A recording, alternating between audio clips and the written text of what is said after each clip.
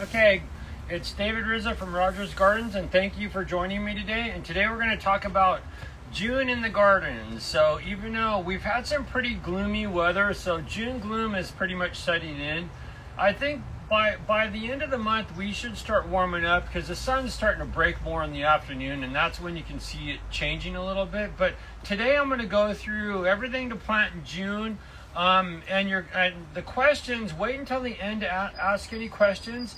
And I'm going to start into it. So I'm going to go over the veggies, going to go over some of the perennials, and there's a lot of stuff that we're getting in right now that I'm going to talk about. So, okay, so we're going to start it off. So a lot of people think right now, and year in and year out, sometimes weather is different, weather patterns are different, but the one thing is, everybody keeps on asking me, is it too late for tomatoes right now? I'm like, we've been so cool that I just put my garden in a week ago. So I still will plant tomatoes. I still will plant peppers because the hotter we get or the more warmer we get, they're going to take off and do better. So a lot of people think it's too late. It's too late. But like now, our summers are a little later, our spring is later. So that's why we warm up a little bit later. So I'm still planting. You might have a hard time finding some heirloom tomatoes right now, but I got in some little Czechoslovakian heirlooms. Stupices are good, little potato leaf heirlooms, small tomatoes. Mortgage Lifter is another good one that I had somewhere. Oh, this is Better Boy. That's just one of the hybrids. But I don't think I brought the other ones up. But anyway, you want to hunt down the varieties. I still will do hybrids. I'll do Roma, and then I'll do the heirloom Samaritana for my sauces or my salsas. But don't wait to get them in. If you find them, plant them. Don't sit on them. That's the main thing about June, is try to get stuff in, because we'll get warmer as we go farther into June. So I still do my tomatoes. And a lot of times I didn't really bring any of them up that were in bloom, but if the plants are still small, pinch out the flowers until the plants get big. I won't let them set their flowers until they're a good 4 or 5 feet tall. So I'll pinch all those flowers off because I want more energy going into the plant, not into them setting, because if they set a fruit, they're not going to grow anymore. So pinch those flowers off and let them grow. Skirt up the leaves a little bit so they have better air movement under the leaves, you know, because you don't want fungal problems like early blight, late blight, and stuff like that. So watering is crucial too. You want to make sure that you're even watering them. Don't keep them too wet. So plant them. See them in the nurseries. If you see any heirlooms like Cherokee Purples, Black Crims, any of those, grab them, because you might not find them as much this time of year. Okay, so that's with the tomatoes. You can still plant them. We're just in a cooler year, so still put them in, still plant them. Peppers are the same way. I grabbed, this is a little variety called Bikino, which is a little tiny white pepper that's really hot, so that's a good one. But I'll do shishitos, I'll do cayennes, jalapenos. We've had a hard time getting serranos, and what I'll tell you, if you can't find plants, buy the seeds and plant the seeds, and don't wait, because a lot of times people will try to hunt down like serranos, and we haven't had serranos in probably about a month and a half. Plant the seeds, but don't wait. You know, get a little container, put 3 or 4 seeds in each container, let them sprout, wait 3 weeks and put them in the ground. So that's peppers. So plant them right now. With them, you want to always go a higher phosphorus fertilizer. So make sure you're feeding them. They're heavy feeders. So that's with peppers. You're really going into the warmer. I always consider this time of year going into the summer vegetables, because we're really starting to wind out of lettuces. You can still do near the coast, but it's going to start getting hot. Arugulas, it's going to start getting too hot. A lot of those, like leafy greens, like it when it's in the 50s, 60s, and 40s at night, 50s. But now we're starting to warm up, so I tend to start leaning more towards the summer vegetables. So like all the zucchinis, like you have the labels buried. Let me see if I can get the label. This is an Italian variety that I like for squash. It's called Cocozelli. This is a good one. The skin's really thin on it, so good one to plant.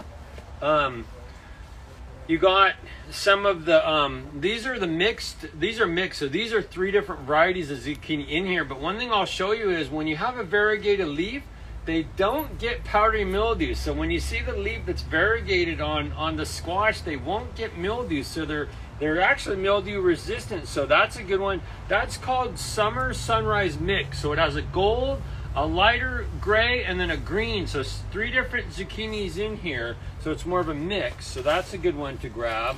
You got the 8-ball, which is like a French zucchini. That's a good one. Get those.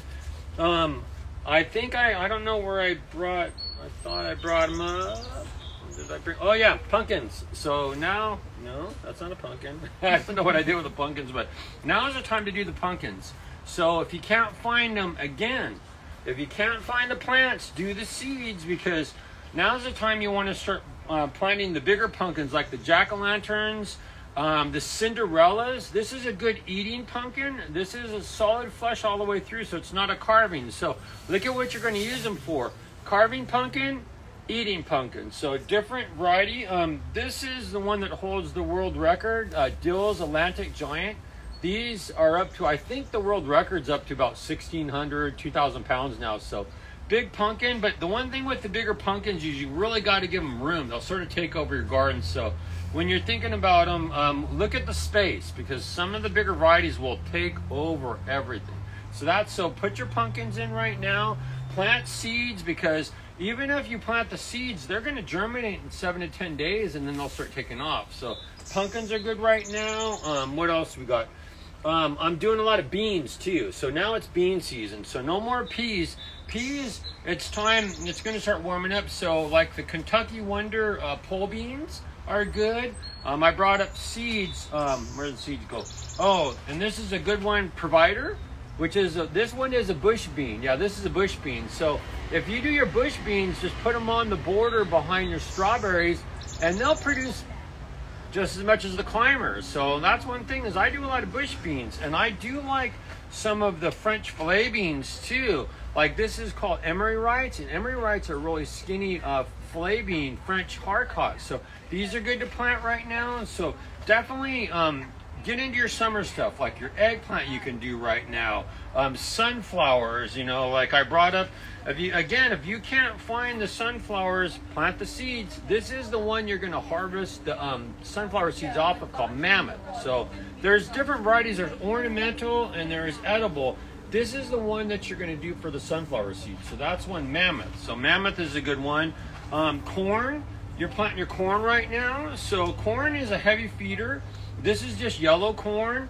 When you do plant corn, I'll take 2 of them out. You want to plant them in blocks, because that's how they pollinate. So you put them about 12 to 14 inches apart in a box pattern. So one here, and then one here, one here. So square pattern, because if you put them too close, these leaves will cover the silks of the corn, and then you won't get coverage on the corn. You'll have an ear of corn with no kernels on it. So that's important.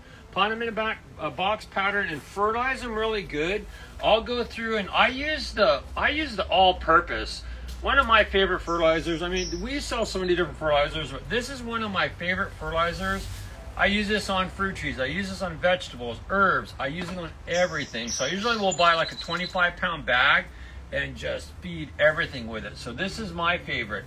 It's a 4-6-2. So 4 nitrogen, 6 phosphorus, and 2 potassium. So with fruiting plants, you always want to make sure that that number in the middle is higher. That phosphorus has to be higher. And that's usually from fish bone meal. So that's important with that. So fertilize everything with that. So with the vegetables, like I was saying, summer. Think of summer stuff, because even though we're cool right now, we're going to warm up. Cucumbers too. I'm sort of low on cucumbers right now, but you can do your Persian cucumbers, your straight 8s, market mores. So plant. June is the month to get going on the summer vegetables. That's important. So that's for the summer veggies. Strawberries, it's getting a little later for them. They're starting to throw their runners. They're not. You want to get strawberries in early. What I would do with this one though is I would cut all these runners and cut the leaves back and plant up to see if I can get another set of fruiting, because this one's always throwing runners and it might not fruit anymore. So that's one thing with strawberries. You want to pluck those runners and cut them back to make sure that they fruit, because sometimes if they're throwing runners right now, they might not fruit till next year. So that's with strawberries. And so with herbs, so now's the season to really start getting into your herbs. Like we have a huge amount of herbs right now. So basil, like the sweet basil, it's good right now. Your pesto basils are good to plant right now. Basils want really fast drainage and not too much, not to overwater them. So they want that soil to really drain. So you can put them in pots, you can put them in the ground. Make sure that your herbs get about 6 hours of sun. But basil, watch them for the snails and slugs a little bit too, because if you see holes in the leaves, snails love basil. There's an organic bait called Sluggo. Sluggo is the only one that we can use in the vegetable garden. So it's non-metalloidized base. So use it on your pets. It's an iron source. It's toxic to slugs and snails, but not animals and not us. So that's a good one. It's little pellets. So keep on using that. Sometimes I'll sprinkle it down about once a week if they're bad. So basil put in right now, like your Thai, your sweet. We're low on holy basil and some of the other ones. We should get some of that in next week. So now it's basil season. And so parsley, Italian parsley is good right now. It's a biennial, so plant it. Make sure it gets watered. Sometimes I'll put it in the shade of my tomatoes or a fruit tree, because sometimes parsley doesn't like it really hot in the afternoon. So that's lemongrass. Lemongrass is a good one. Lemongrass is actually deterrent for mosquitoes too. So, but the one thing when you want to deter them, cut the branches and sort of smash them, because it's the oil is coming out of the leaves that they'll stay away from. So it has to have some oil. They'll pick up those scents. So lemongrass plant right now, regular water, full sun to partial. Chamomile. If you guys make tea, this is what you make the tea out of. Chamomile tea. They cut the flowers off, so chamomile is good. What else we got? Cilantro. So the one thing with cilantro, and there's even, where did I do it? Cilantro and dill. So these two don't like it as hot. So what you always do with cilantro and dill, put it in a little bit of shade. Keep trimming them to keep on getting them to grow. Because when it gets hot, sometimes they'll bolt and they'll go to seed quick. So that's why these two are pretty short-lived for herbs. So keep on replanting, but keep trimming them. But once they bolt and go to seed, I'll replant them and I'll move on. I'll replant them, new plants, and then, because in the wintertime, you can harvest this for a couple months. Summer, it won't last as long. It's too hot. So that's with those two. Oregano, your hot and spicy, Greek, Mexican oregano, all of them are really good. They like the heat, so put your oregano in it right now. Lemon verbena. I love lemon verbena. I put this in green tea. So this is my favorite for green tea. I pick off a couple leaves, squish them, and then lemon. I love the smell of lemon. So that's my favorite one for a lemon substitute. So love lemon verbena. Green tea, peppermint green tea, my favorite. And then the tarragon's starting to come in. We finally got the French tarragon. So that's coming in. The lavenders. Now the lavenders are really going to start blooming now we go into late spring, early summer. Like the little English lavenders. You can put this in lavender tea, drinks. And so this is the English. Which one did I grab? Oh no, this is an intermediate called Provence. So Provence is a really good one. So plant your lavenders. Your sage. So this is your cooking sage. Always get the skinny leaf or the narrow leaf. This is called garden gray, but this is the one they make brown butter out of. So if you guys like cooking and you use sage, get the narrow leaf, the skinny leaf, garden gray, chef's choice. There's a couple of them. So that's important. Grab those. They're planting now. The herbs like the rosemary. I always do the upright rosemaries for cooking because these carry the highest oil. So Tuscan Blue, Spice Island, Barbecue, they're good varieties for cooking. Put them in good sun. Watch them for an insect that's starting to show up called spittlebugs. If spittlebugs are bad, I'll just use like an organic soap or a pyrethrin. I like the Safer products a lot. Safer makes really good products, but I'll use that if the spittlebugs get bad. So plant your rosemary. We did get some chervil. Chervil is hard to get, so if you guys want chervil, we have some right now. We have like, I think about a flat and a half. Lemon balm. Plant your lemon balm right now. And I didn't really bring up a lot of thyme, but you can plant thyme right now, like lemon thyme, lime thyme. Your main thyme for cooking is English thyme. And so that's the one, if you're cooking a lot with thyme, the dried thyme is English thyme. So that's important. You can really take off and do the English thyme. And another one that I forgot to mention with the basils, there's a newer basil that I'm starting to grow called Emerald Towers. This is a really good one for making pestos. So that's one watch for. I don't have the plants right now, but I have the seeds. So Emerald Towers is a good one. And then even with like, I'll backtrack a little bit, but with the corn, like the seeds, the honey and pearl. And one thing I'll talk on really quick before we move any further, you can't find butternut squash or spaghetti squash, plant the seeds. Do the seeds right now. So scallops, I do the seeds. So that's important. So moving on through the herbs, now we're going into the flowers. So let's talk a little bit about flowers. As we go more into summer, we're almost to summer and we're almost out of spring. So we're going to start warming up as we go into this month. So we're seeing a lot of the summer annuals come in. So like you're getting the zinnias, like the zinnias are good right now. Vincas can be planted right now. The little dianthus. Yes, okay. And so let's go through these really quick. So annuals right now, we have a really good one from a seed, State Fair Zinnia. That's a good one right now too. So the annuals right now, keep on planting them, but now we're getting the ones like even the Victoria Blue Salvias. For shade, we're getting impatient. So now summer annuals are coming in. Shifting gears into the perennials, I love talking about perennials. So we're getting some really good perennials in. So we got in some Kavati daisies. This is like a burgundy one. This is a good one to plant in your garden. The butterflies love daisies. So butterfly garden, good. I'm getting some nice ivy geraniums. Finally, because we're starting to warm up a little bit. You got the balloon flowers, the platycoans that can take partial sun. So those. I'm going to start setting some on the ground because I don't have enough room for my other plants. So more ivy geraniums. Another favorite of mine are the angelonias. As we go into late May, early June, we're getting the angelonias, and these will bloom all summer long. So another name for these is summer snapdragons. See, they're just barely starting to bloom. So angelonias are really good.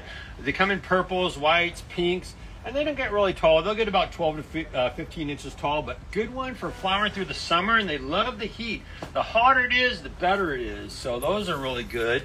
Nasturtiums. So we're starting to get the nasturtiums in. So these are really good for the butterflies. Edible flower too. A lot of people don't know this. You can eat these. I put them in salads. So one of the edible flowers we carry. Sunflowers too. We're finally getting into, now these are not the edible types. Oh no, I take that back. I lied. So this is mammoth. Again, like I was talking the seeds. This is the sunflower, the one that you eat for the sunflower seeds. And then this is an ornamental, this mixture of sunflowers. Now the biggest difference between ornamental and edible is edible sunflowers produce one head. Stalk gets 8 to 10 feet, one head, that's it. Now the ornamental sunflowers will multiple flower off of the stalk and they won't be as tall. They might be 5 feet, 6 feet, but they bloom out of their leaf axils, so more flowers. So you got to look at it if you're doing the edible, single flower for sunflower seeds, multiple flowers for bouquets and for flowering. So that's those. Now I'm going to take this off the table. Let's take these down, and then I'm going to talk more about perennials, and then I'll talk about roses, and then we'll go. Okay, so now we got all the perennials coming in. So shade plants too. Like here you go. Here all the coleus are coming in. This is the best time of year. You're going to get different varieties of foliage color for the shade. So love the coleus, because look at some of these colors. There'll be reds and oranges and pinky greens. So that's a cool one right there. Now you got to watch the snails with this too. But again, sluggo. Sluggo is the one I use for that. You have heliotrope, another good one for shade. Then we move into some of the other perennials for sun. Here you go again with this is a really good variety, Coreopsis. This is this is Bidens. So pretty and pink Bidens, great for the butterflies. Here's another little shade perennial called Hemizingia. That's a good one, sort of a Plectranthus relative. Variegated geranium, plant those right now. We're getting in a lot of euphorbias like the Ascot Rainbow. This is a good perennial for more of a drought-tolerant garden. So good for the foliage color. Gerber daisies are coming in. Gerbers are great for containers. Sometimes they can be a little finicky about water in the ground, but I always put Gerbers in like a little terracotta pot on a patio that gets about 6 hours of sun. So Gerbers are easy to grow. Chocolate cosmos. So the flowers smell like chocolate pudding. So if you guys ever grown, let's smell it. Oh yeah, smell it. Smell it. You gotta come over here and smell it. That's a good one. Chocolate cosmos. We finally got them, and sometimes they're hard. They're hard to grow, but that one, I love smelling the flowers on that one. And then another perennial that I really like, I always talk about my favorites. And this is another one that's called Veronica spicata, or Veronica speedwell. These sometimes will get tall, about 2 to 3 feet, as much as 4 feet tall. Purple spikes, white spikes, but the Veronicas are coming in. One of my favorite perennials, Veronica spicata. Love that. Here's a pink one. Love that one. Great plant for sun and just blooming. Another one that I like is David's Choice, Little Artemisia. These are just cool for the foliage color. Very drought tolerant plant too. So I like that. Love those for the just hardy plants. And moving into more perennials, let's talk more about the difference. I'm going to go over. I just want to talk quickly about the difference between the hummingbird plants. I'm going to put a bunch of them up here. Hummingbird versus butterflies in terms of what they like and what they're drawn for their food, for their habitat. So when you get into hummingbird plants, they like the long fluted flowers because the nectar is going to sit in the back, right? So that's important for them, long fluted. So salvias, here's a whole bunch of them right here that I brought up. So the monkey flowers, which is actually a really cool California native. So again, great for the hummingbird. Salvia gregii, great for the hummingbird. This is a new variety called Cherry Lips. It's more of a burgundy red. That's a good one. For the hummingbirds, Cuvias. They love the little cigar plants. Again, little skinny flowers, nectar sits in the back of the flower. So that's important for that stuff. That's the hummingbird. Now when you go into the butterflies, butterflies like the fatter open flowers, like these yarrows, great for the butterflies. These Sierra Sundrops, the Callilophus, these do good in the desert too. And then you got more Coreopsis, open flowers. See those stamens? They can feed off the pollen on those stamens. And we are bringing in we're still bringing in a bunch of the milkweed. So if you want to draw the monarchs into your garden, this is the California native, Asclepias fascicularis. These will be slow until we get hotter. As we get hotter into June and July, they'll take off. Monarchs are going to start coming out as we get hotter. I've been getting a lot of questions like, where are the monarchs at? Where are the monarchs? We're still pretty cold right now. So once we hit 75 in the day and 60s at night, that's when it breaks open and you'll see them really munching on the narrow leaf milkweed or Asclepias. Got them in the little bag. So these are $16.99. So nice little plants. So come in and grab those. What else we got? Oh, some of my other favorites. I love some of the verbenas. They're butterflies. So these are actually natives. This is native to Baja California, Verbena dilamina, and then this is a lilac variety. Let's see, this is a new one too. This one is called Paseo Rancho. So 3 to 4 foot shrub, great little open flowers. Butterflies love them. So the verbenas, great plants to use, attracting wildlife and butterflies. And so going on, we're getting a lot of salvias too. You can still do the native sages, but sometimes it's very tough to plant some of the other natives this time of year because they're going to go into their dormancy. So that's one thing that you watch for. Some natives, better to plant in winter, coincide with the winter rains. Other natives can be planted right now. It just depends on what they are. But come in and see us on that because they vary, you know. So get our recommendations on what's planting now, because some of the true natives like to be planted more in the winter, December, November. Okay, so that's, and one thing I want to touch on before we go, roses. So let me bring the rose over here. Let me move some of this stuff. I got so much stuff out here, huh? It's like I make a big mess, but I have fun doing it. So roses this time of year, let me come to the side. With our weather right now, let me turn it. they're getting powdery mildew really easy. So mildew, let me push this aside. So mildew happens when we have damp mornings and warmer afternoons. The powdery mildew takes off, and powdery mildew can really, it doesn't really attack the older growth, but it really can affect and really damage the new growth. So if you guys are fighting powdery mildew on tomatoes, on roses, I like to use sulfur sprays. Like there's one by Safer. This is a good one right here. It's called Rose 3-in-1. So I like the sulfur sprays because one thing I always find with the sulfur sprays, you can spray them frequently and they're not going to hurt the plant. The copper sprays you got to watch out with as we get hotter. So, and always spray in the evening. Don't spray during the middle part of the day, because if the sun comes out and we get hot, you could burn the leaves. But that's why I spray it in the evening, sulfur or the Rose 3-in-1. And sometimes if they're bad, you might have to spray them once a week, or if they're really bad, lightly cut them off. And then as we get warmer and we get more sun in the morning, the mildew won't be as bad. So that's important, even for rust.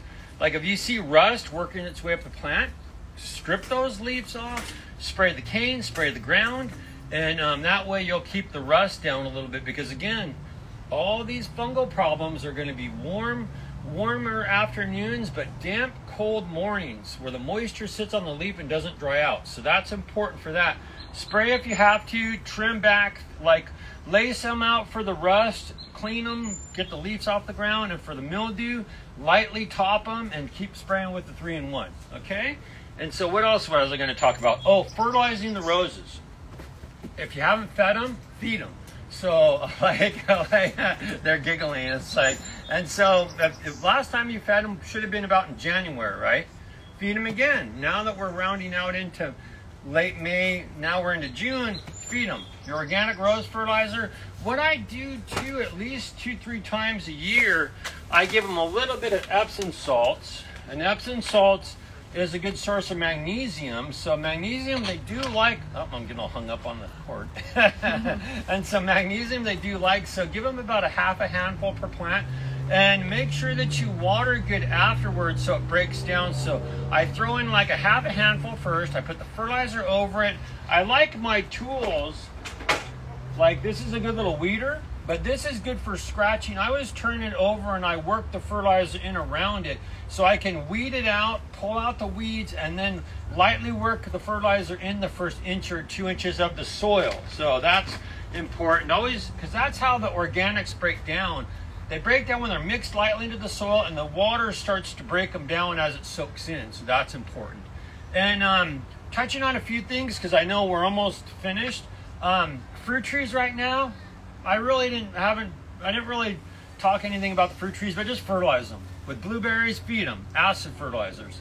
The regular the fruit trees like your peaches, your plums, your nectarines, feed them with an all-purpose. If you have citrus, now is a good time to feed your citrus again with the citrus foods. So that's one, I like this because this has your iron, your magnesium, and your zinc in here. So very important for avocados and citrus. So if you haven't fed them in a couple months, feed them again. And another thing that I will emphasize, when fruit trees are carrying a lot of fruit, don't feed them, because you don't want to overfeed them if they're holding a lot of fruit, because they could drop the fruit. So feed them before the fruit starts getting bigger. So that's important too. If they've set a lot of big fruit and they're like, especially with oranges and lemons, don't feed them. Wait until they're done harvesting and then feed them. And I usually feed citrus all the way up to about September, and that's it. I don't go into the fall. So I start as early as January, late as September, and then that's it. And so now I'm pretty much finished with everything. Even another thing that I'll talk about quick is with fertilizing, the compost teas are good to use because you'll get some nutrients out of the compost tea. If you guys are running into any grub problems or insect problems, I do like the beneficial nematodes. So we're starting to carry these now. And so if you have a lot of white grubs in your soil, this is a ready-to-use beneficial nematode. You sprinkle it in the ground and water good afterward, and these will actually go after the June beetle larvae and the Japanese beetle larvae. So good to use. So that's pretty much it for today. You guys can ask me questions now. Okay, yeah, thanks, David. Thank so you. we do have a couple of questions. Okay. We had one guest who was wondering what the best pesticide would be to use for bugs eating her basil in the garden. See, that's snails and slugs. Sluggo. So sluggo, because the one thing you'll always, well, the two things that are going to eat, caterpillars can eat the leaves too, but if you have holes in the middle of the leaf, if you look at the whole leaf, if you have perfect holes in the middle, bigger holes, it's snails, sluggo. If the leaf look like more, if the damage looks more jagged, then use Captain Jack's, like a spinosad, or an organic spray like BT. Okay, awesome. And then we did have another question about when is the best time to repot roses that are in pots. They're asking what's the best time to repot roses. Well, you can really repot them anytime. I tend to like to repot them when they're growing, like when they're actively growing. I'll repot them now before we get hot. So that's one thing that I do. I know a lot of people don't like to replant them when they're carrying a lot of flowers, but I'm a stickler about liking to plant stuff before we go into hot weather. So I'll replant them now, because sometimes when you're going into July and August, that's a harder time to plant them because we're going to be hotter. So I like to replant them in spring, or even right now before we really go into summer. And then we did have one final question. Someone who wants to plant complementary plants with tomatoes. Oh, well, you know what, like when you get into, there's a lot of plants that can be complementary with tomatoes, and a lot of them are what they call companion planting. Companion planting, there's a really good book. If you've never seen it, they'll have it at Barnes & Noble. It's called Carrots Love Tomatoes. So that's a good little book if you guys ever read it. But some of the companion plantings I know, basil is a good one, because basil will keep away the caterpillars. A lot of times the moths and the butterflies will smell the basil and they'll stay away from it. One of the other main ones that I can always think of is the marigolds. So marigolds, they don't like, a lot of the caterpillars don't like marigolds. So companion planting, basil, marigolds, nasturtiums, carrots, there's a whole bunch of them. But the two that always come to mind are sweet basil and marigolds. Yeah. Okay. Okay. I think that's everything. Okay, cool. Okay. This is David Rizzo from Rogers Gardens. Thank you for joining me today. And don't forget to follow us on Instagram and Facebook. And if you guys have any questions about stuff, come in and talk to me. I'm usually here Saturday through Wednesday. Okay, thank you guys. Happy gardening.